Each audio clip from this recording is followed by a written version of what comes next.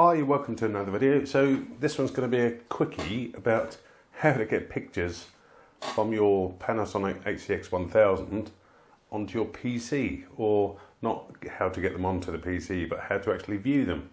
So I bought this a few weeks ago from Command Cameras down in Wales. Fantastic shop, fantastic camera, or fantastic video camera. I must say before I forget, with reference to taking photographs, set up one of the user buttons, which I set user 1. Press a button, takes a snapshot. It's actually pretty piss poor compared to this X920 that's videoing me now. That takes nice photos. This photos, may as well throw them away. It's actually better to actually play the video back using Panasonic software and capture a still. So this is a 4K video playing in the background. So I've been messing about with my PC for days. It's an Intel Xeon. Got a note here somewhere. Intel Xeon 1.3 gigs, it's like a high-end i5. This is just me playing about in the garden. It was my granddaughter's birthday a few days ago. So you see it's playing nice and smooth. Now first of all, in my PC I had this cheap little video card. It was one of the most powerful without a fan. This is a GTX 720.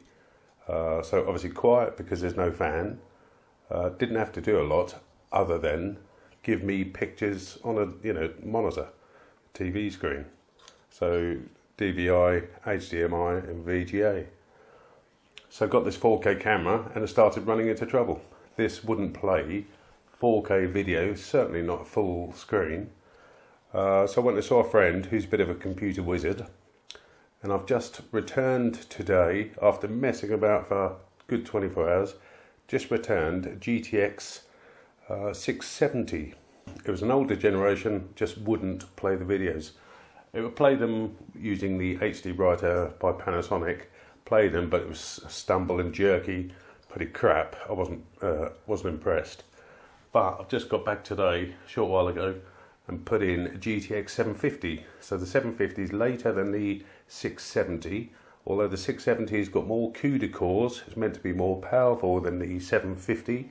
The 750 is a newer model, less CUDA cores, but is up to the job. So why do I keep on mentioning CUDA cores? Well, two things. If you read the internet, especially by NVIDIA, CUDA cores are the cores inside the GPU, so graphics processing chip cores that are able to do parallel processing. And I've just had a quick read up what scientists and medical workers and all that sort of stuff, they're utilising the immense power of the GPUs to get them to do some real processing. Now the GTX 670 had over 1,000 CUDA cores. This 750 has only got just over 512, but because the 750 is new, it plays full size video. This is actually 4K but being rendered on a normal HD monitor. So CUDA cores, this little 720 had 100 and something. If you go into the Panasonic HD writer, I'll show you.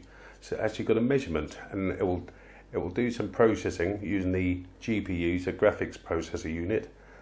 Do some processing with it, with the CUDA cores enabled and then disabled. This little 47-pound card, there was no difference. It took 25 seconds to do a task. This earlier one that I've had years ago, this hasn't got NVIDIA chipset, so it's got no CUDA cores, so the software couldn't do the measurement. If you're buying a video card, or graphics card, and you want it to do some heavy processing, go for NVIDIA. So I'm running Windows 7 64-bit. So if I reduce this 4K video just to obviously a small screen, this is uploading video to YouTube as we speak. Now what used to happen when I'd put on this 4K video, try and run through it, see the result, this CPU usage was up at 100%. It was just maxing out. And yeah, the whole PC could not cope with a 4K video. But with this GTX 750, 512 CUDA cores or something like that, but the CPU is down to 1 and 3%. So these CUDA cores by NVIDIA, designed by NVIDIA and invented by NVIDIA, they're taking away all the processing from the CPU. CPU sitting there twiddling his thumbs, and the GPU is doing all the work. So consequently, my PC is well up to the job of uploading videos to YouTube, watching this video while doing some other tasks in the background. It's absolutely brilliant. So the 750 is currently £100. If you can afford a Titan, some of the Titan, NVIDIA Titan graphics cards, they've got over 2,000 CUDA cores. So that's enough about CUDA cores and 4K video. So to summarise, if you've got a 4K camera and you're struggling to play 4K video, get yourself a decent graphics card, from £100 upwards. Make sure it's a modern one, don't go and get a second-hand one like I did initially. The 670 is still over £100 because it's meant to be better, but because of the older chipset, the older software, you couldn't get the CUDA cores to do their job. So I strongly recommend buy a modern graphics card. You can shop on eBay if someone's selling a modern one. Go ahead and get it. If you can afford a Titan, get a Titan. I can't afford a Titan, so I just bought the 750. Wondered if it'd be good enough, and the results speak for themselves. I've actually turned down the frame rate, which is a setting in this Panasonic software, just so I can watch the pictures full screen and render them quicker. And talking of rendering, using the HD software, the Panasonic HD software, when you have CUDA cores, tick a little box, it will render the whole video faster. But what I didn't realise, just using this CPU, Windows Task Manager and Performance, that cheap little £100 video card is taking all the load off my CPU. That's the RAM. I upgraded from 4 gigs to 8 gigs of RAM. That's sitting at 3.44. Look at it, it's just CPU usage history. So that's, as I say, the 3.1 gig Xeon. It's got 4 cores, and you can see they're idle because the GPU, graphics processor unit, is doing all the work. Fantastic. My hat's off to NVIDIA. So back to the HCX1000. If you want to take photographs, forget it. I had to sell my Nikon to get this, so I'm used to high quality pictures.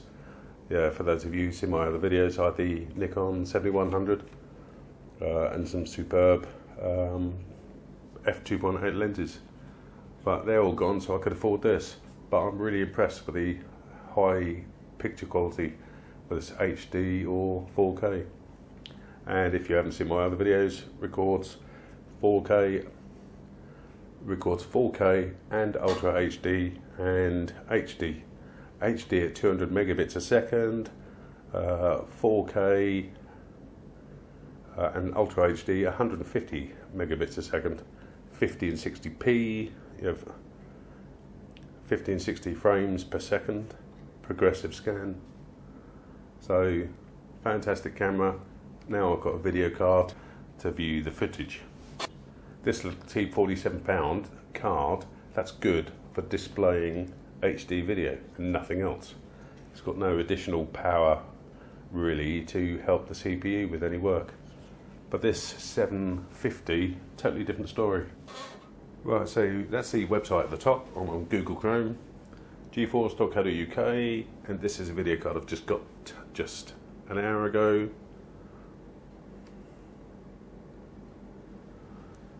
So, overview, performance, compares it to all our other cars, features, specifications, GTX 750 CPU, engine speed, CUDA cores, so that's 512. Have a look on the internet, or GeForce have got a page on these CUDA cores, and it's all about parallel processing. The CPU does the normal sequential work and passes off all the difficult, complex stuff to the, that's a simple analogy, but passes a difficult task to the GPU, graphics processor unit, and presumably the more cores the graphics card has got, the more able it is to do some work, to do additional work. So this CUDA cores 512, base clock megahertz 1020, boost clock, so slightly overclock, 1085. Now to reiterate, and I can't emphasize enough, the 670 was superior. In fact, I'll find it for you. Desktop GPUs, GPU series.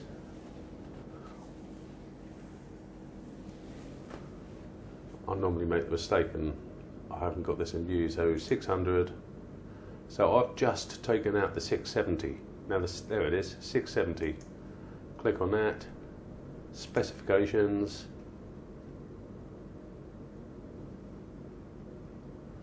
Make sure you're in view. Yes, you are. Right, there we are. So this is the video card I've had in this PC for a good day, and I was running around in circles. My video playing software would not play 4K video, just kept on, it was jerky and stumbling all over the place. Oh look, so CUDA cores, 1344.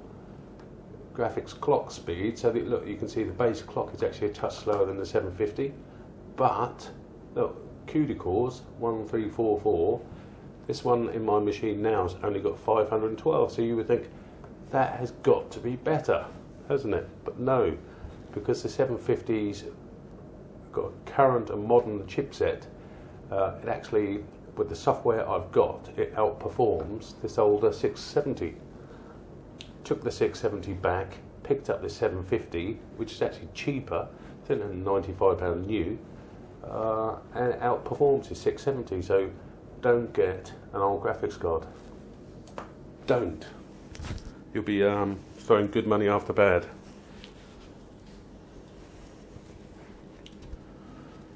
So have a read up on CUDA cores. It's all about parallel processing and getting the GPU to do the task.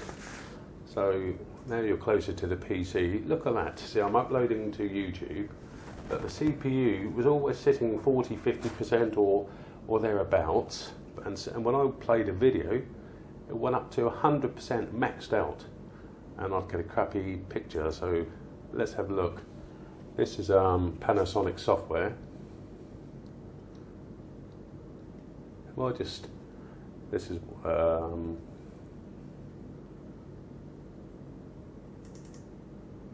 so you can see that's 4K. Now this would be jerky and not smooth. Right, so with this 4K video playing just a small screen, pull up the CPU data, it's still idle because the GPU is doing all the work. Fantastic. Obviously, yeah, it goes up and down sometimes, but the CPU still has to do some work.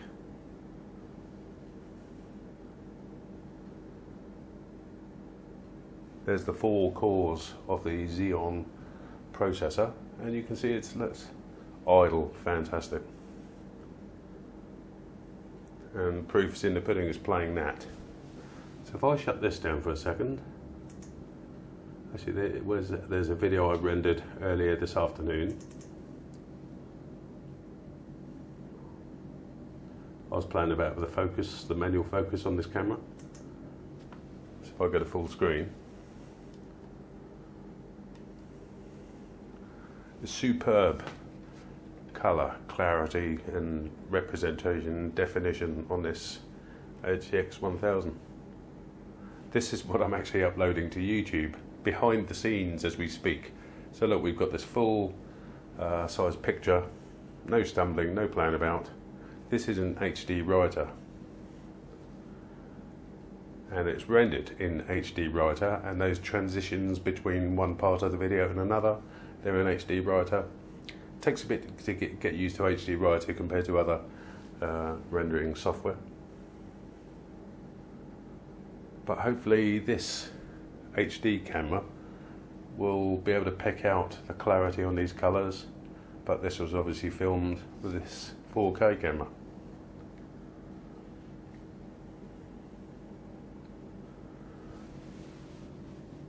So unfortunately I can't get up the CPU usage when I'm playing on full screen, but pull that back up. But you can see there, the CPU is doing nothing, and it was up at 100%. So invest in a new modern NVIDIA. It's got to be NVIDIA to get the CUDA cores. So enough about CUDA cores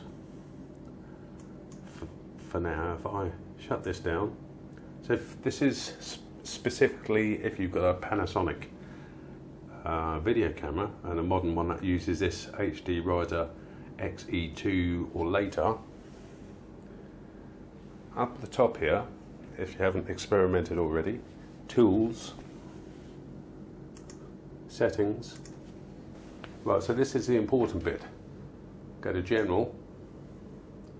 So if you're American or British, European, the NVIDIA CUDA. So until the last couple of days, didn't really understand this, and it didn't do anything, didn't make any difference with my old video card.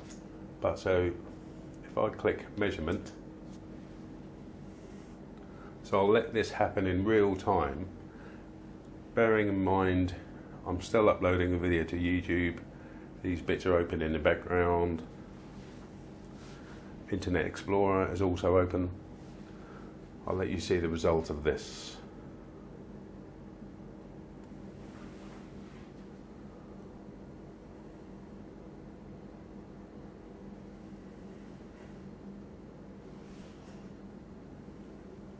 This is what I mentioned earlier. It's this measurement. It lets the GPU do some work and compares the difference.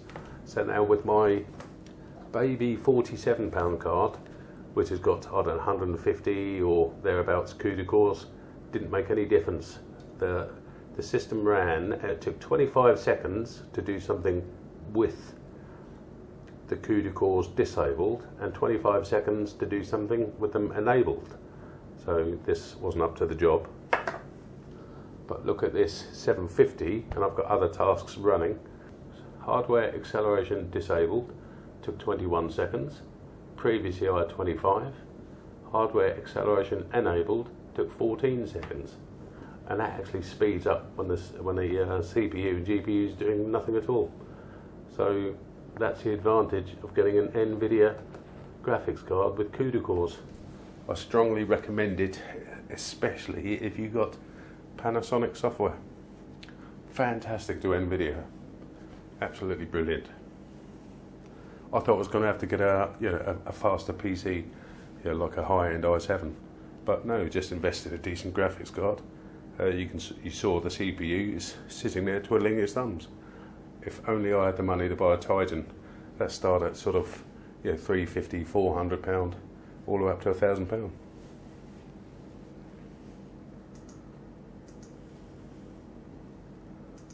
Right, cancel that. Actually, before I forget, in case you're not familiar, or in case you're thinking about getting an X1000, so playback,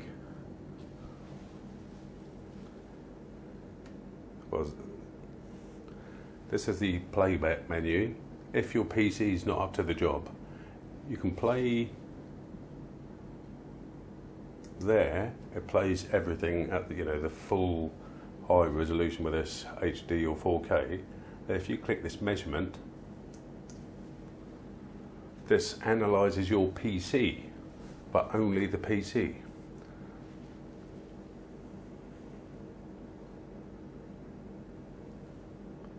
So you can pause this if you want to watch it later, but the PC, I've read this 100 times, an evaluation of your computer indicated that it has enough processing performance for playback. However, it didn't. Had enough for playback, but a jerky picture. And it says it doesn't look at the graphics card and settings, all that sort of stuff, and specifically turning off Aero and all the fancy graphics on Windows desktop, like this transparent bar down the bottom, but it didn't make any difference. If you put the graphics on Windows 7 to basic, I still had a jerky picture. So again, back to the emphasis on video cards, get a decent NVIDIA graphics card, a modern one. I recommend the 750 at least. Look, CUDA, parallel computing platform.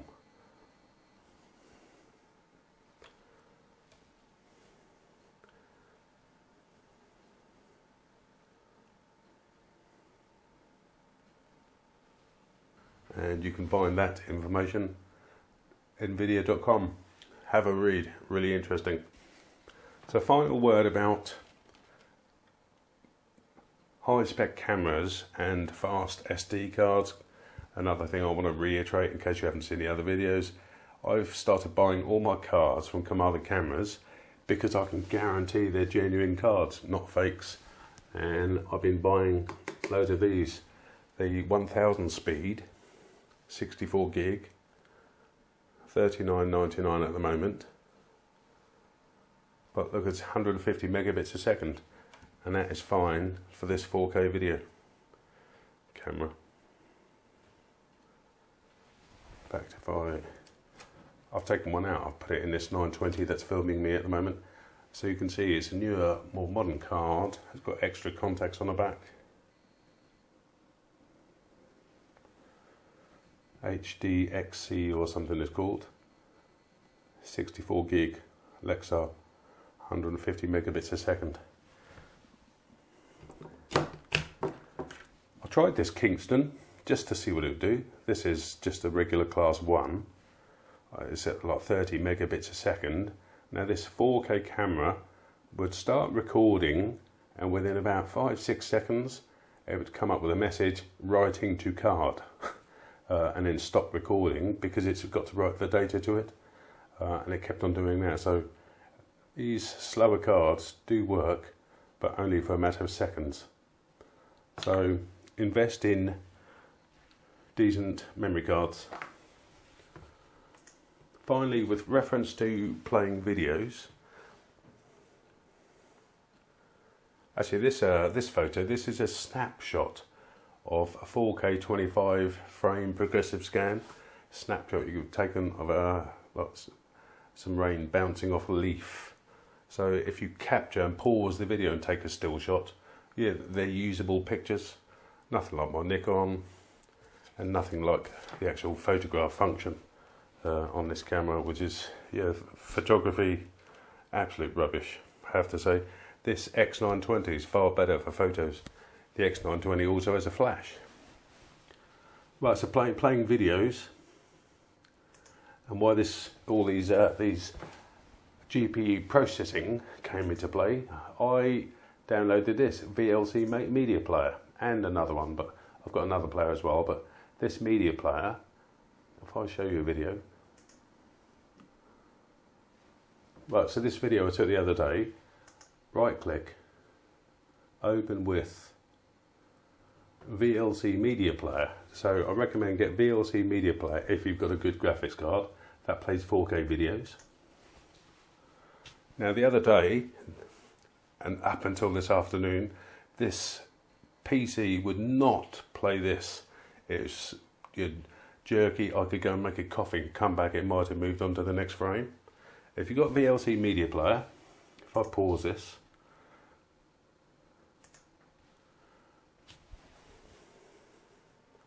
it's important.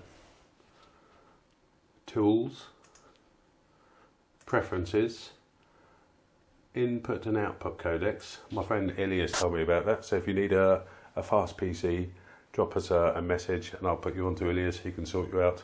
Fast gaming PC or graphics card if you need one. Right, if you've got the graphics card, look, hardware accelerated decoding. So hardware meaning the GPU.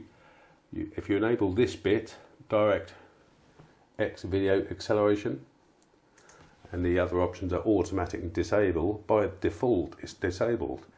Get your decent video card, enable that, save, come out if you're saving it for the first time, and that's it. And VLC player will play a nice 4K image. It's obviously rendering it down to high definition.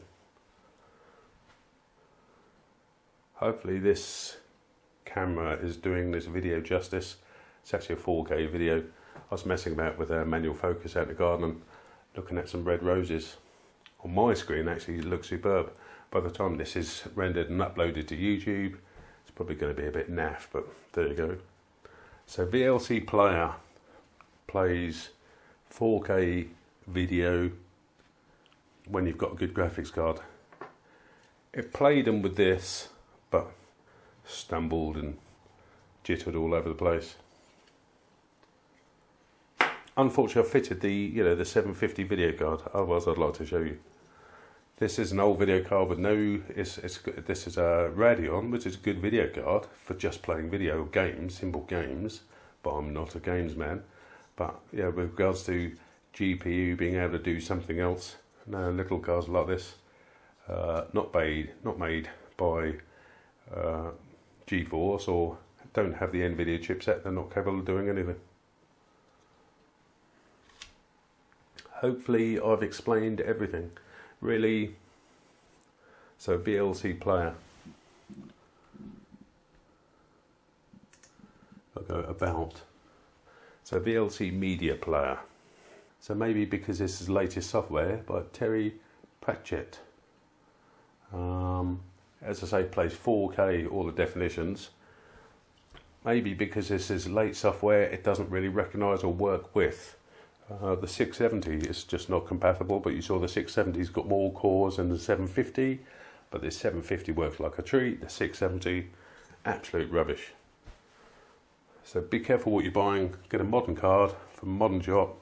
Make sure you go to a decent, reputable supplier, and you should have success like I have. So hopefully you've learned something. This has taken me days and days to get my system to work with this 4K camera. I imagine with any 4K or any decent camera with a high bit rate, you're going to be running into the same sort of trouble. So hopefully this video will give you advice on video cards, what type to buy, and it seems that the only one that you're going to benefit of is a video card with an NVIDIA chipset with the CUDA cores. But make sure it's modern, because my 670, although superior, didn't work. Is inferior to this more modern 750. You saw the spec. The 750 has less cores than the 670. Yet the 750 performs, and take my word for it, the 670 did not perform. It's like having this cheap £20 card in.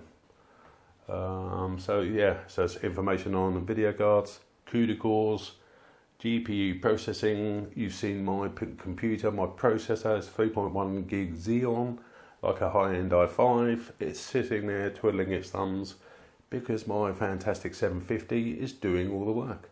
So I don't need a PC anymore, don't need a new PC. Just maybe save up a few pounds and maybe treat myself to a Titan. Fantastic. That's all I can say about this camera and getting the video to play on a PC. If you want a review of this camera, there's plenty of people that have done reviews. I like the camera. I like the high data rate. Gives me sharp images, beautiful colour when I can find something with some colour. But with reference to the photographs, appalling. The sounds, Dolby Digital 5.1 surround, beautiful. Lovely camera, lovely piece of kit, but forget the photographs. And getting back to my PC, when I tried to play the videos, I thought, oh, what have I done? I now need another PC. But no, look into it. Concentrate. If you've got a semi-decent processor, just look for a decent video card with an NVIDIA chipset and CUDA cores. Thanks for watching. Hopefully this has been informative. Thank you very much. Bye.